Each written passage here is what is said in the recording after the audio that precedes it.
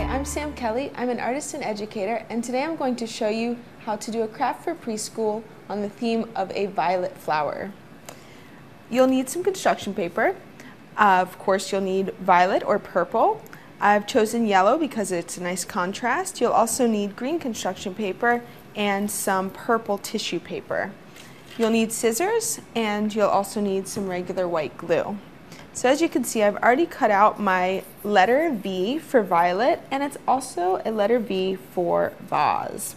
So let's fill our vase with some stems here for our violets. And I've just cut these strips of green paper.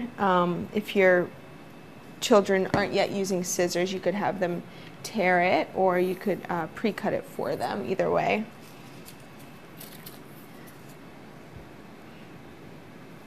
If you're doing any Spanish education, V is also for verde.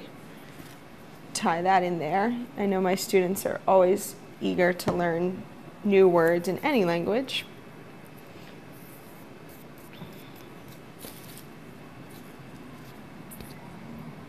And just a couple strips of glue. Thank goodness it dries clear. And then this is the fun part, to give it some texture.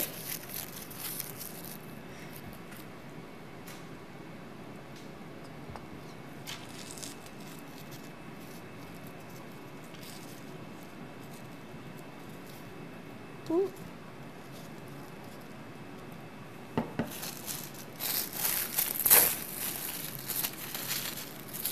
And this, I think, works better tearing it, not cutting it, even if you do get glue all over it.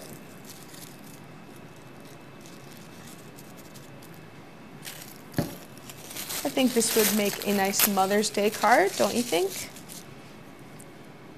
Especially if your mother's name is Vera or Veronica or Victoria or Valerie or Vicky.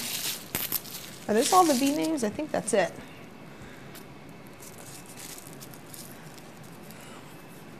And just one more.